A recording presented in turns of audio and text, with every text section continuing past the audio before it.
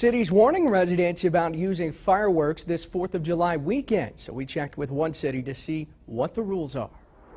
Celebrating American independence can be quite the bang. The 4th is about good times. I like the food and the family atmosphere. Everybody comes together. In addition to that, many of you are preparing by buying fireworks. We always have water buckets around in case something goes wrong. Fireworks dealers say safety is key because if used improperly, fireworks, of course, can be dangerous. That's why the City of Rogers is asking you to follow city ordinances this holiday weekend. Aerial fireworks attached to a stick like a bottle rocket are not allowed.